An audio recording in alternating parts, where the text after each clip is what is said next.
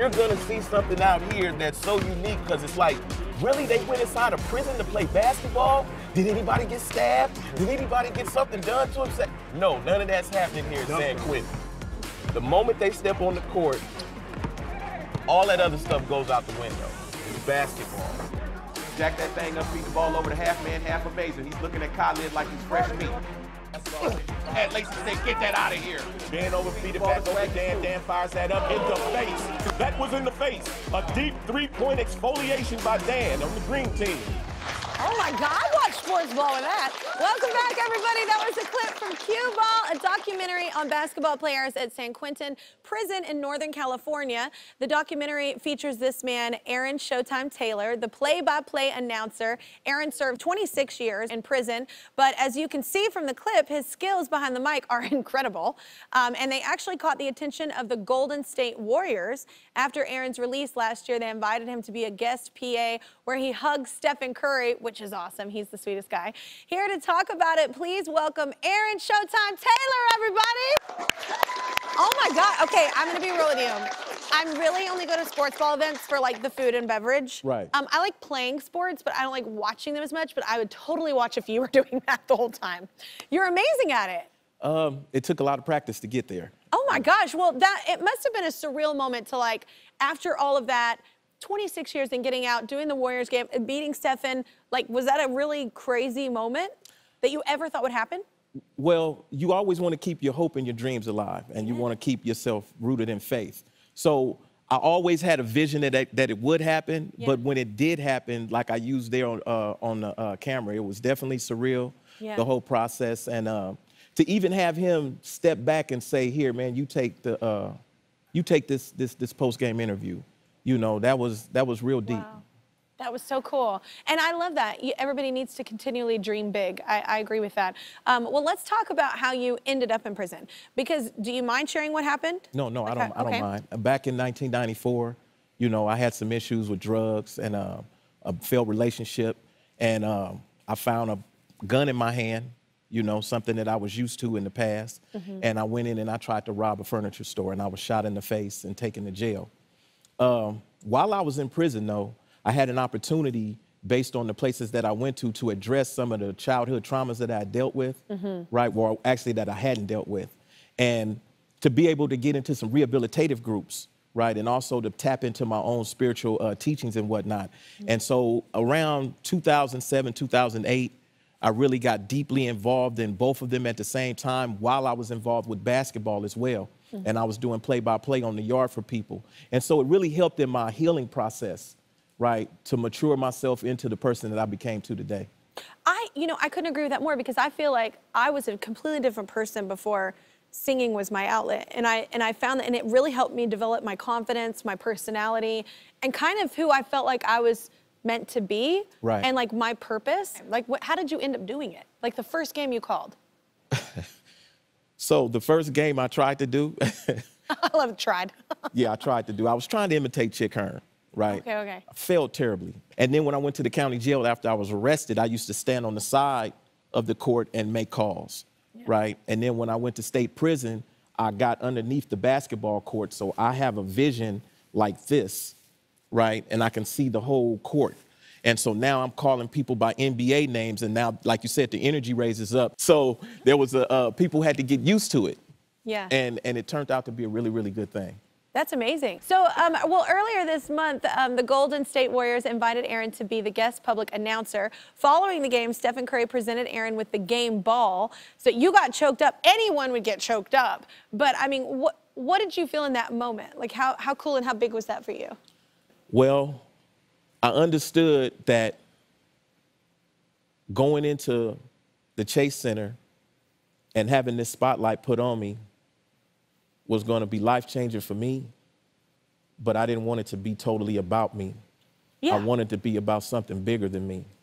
You know, I wanted it to be about a message that I wanted to send out to people, that not just you can do 26 years and come out and improve yourself, but you can do whatever amount of time you do and start to think big about yourself.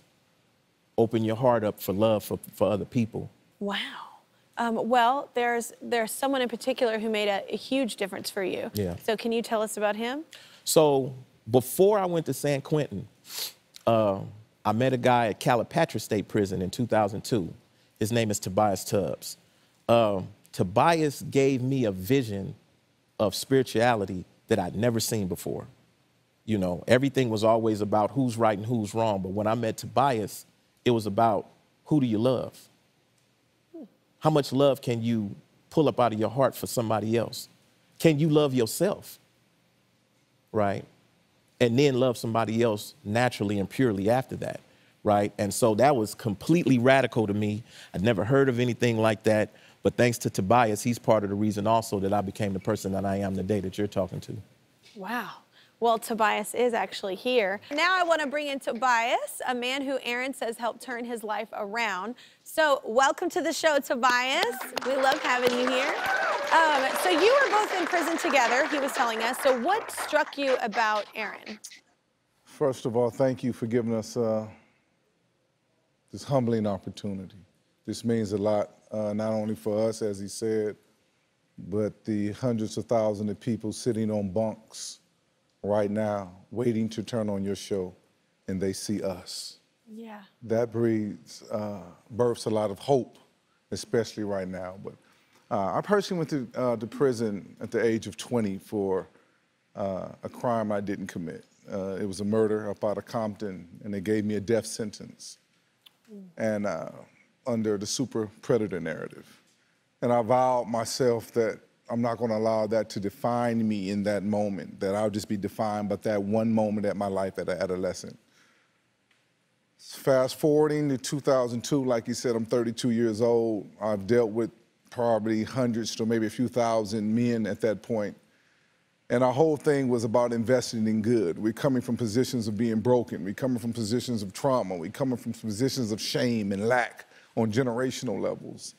And so when I seen Aaron with his fists all balled up and agitated and upset and, you know, telling people a piece of his mind, I said if he can get past that pain, if he can get past that bitterness, then that light can come out of him.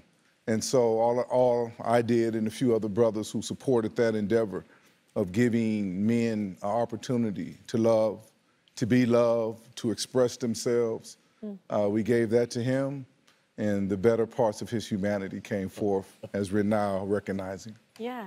Oh, I love that. And I had to ask, at the beginning of that, did you say that you didn't commit the murder? Right? So I know. This is my question. Yes. Because that's hitting me. You're such a sweet, sincere, like, you know, all the things you're saying. I'm like, how was there a time before this that you, I mean, resentment, bitterness, anger, rage, like I would have experienced all of those personally, having had that happen to me. I mean, what made you flip the script? Like what happened with you?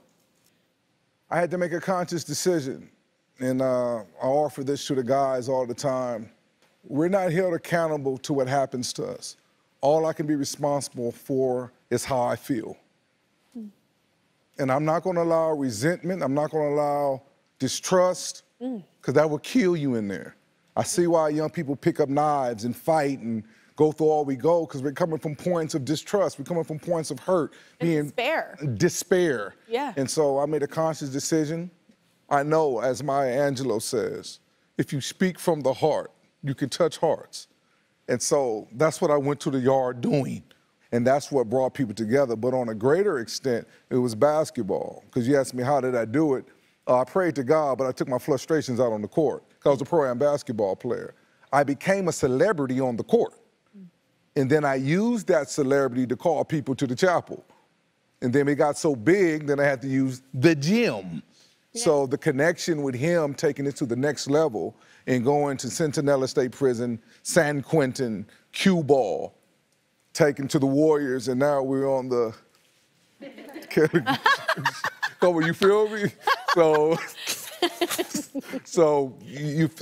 this is what happens when we come out of ourselves, drop out of our heads into our hearts, and jump into that human capacity to love on bold levels. Definitely. Yeah. This is not just loving, but this is on bold levels. Definitely. And so I thank you, and we're humbled. God, I could listen to you all day. I can see why you needed the gym. I am like, I've been to service in a minute, and I was like, wow, it's beautiful. I mean, I can only imagine what, I see what you've done, but what you're going to do, it's amazing. I mean, is there anything you want to say to this man? Like, that the domino effect that occurred because of this man is amazing. And imagine all the lives. Tobias, I don't even think I know how to form the words on this, because you saw in me something that nobody else saw. And you decided to invest in me. And nobody had invested in me before. And so just for that, man, just thank you. Just thank you, for the sake of God and for the sake of the people, that you saw in me something that nobody else saw, and you decided to invest love, wisdom, knowledge inside of me. And then you got to remember, me and this guy was only together on the yard together maybe 8 months. The majority of our development was 17 years of writing letters back and forth to each other. Wow. So a lot of the things why I'm sitting here, right, outside of basketball is because of you, man. And I wanted to tell you thank you for that, bro. Brother, it touches my heart, because when you're speaking other people, only God knows the number. Thank y'all for giving me a chance, because without y'all, brother, I wouldn't have made it up out of there. I'm going to tell you one thing, right? Just one regret. Now, while we were at Calipatria State Prison, I heard about Shaq on the basketball court, Tobias, right? But I never actually had the opportunity to do play-by-play. Oh, well, that seems like that hasn't happened. Oh, he's 25 years too late. But, I would still watch that game. Well, you guys, I just love your spirit. I love your energy. I love your message. I think this is so important. And I think that you are so important. Like, imagine what you're supposed to do with the rest of your lives. Has yet to even happen. Well, we need to take a break. Thank you so much, Tobias. Thank you so much, Aaron, for joining us. These stories are so important. So thank you so much for being here. Yep, I'm still here, just waiting for you to subscribe. If you don't, I'll be trapped in this box forever. Ah.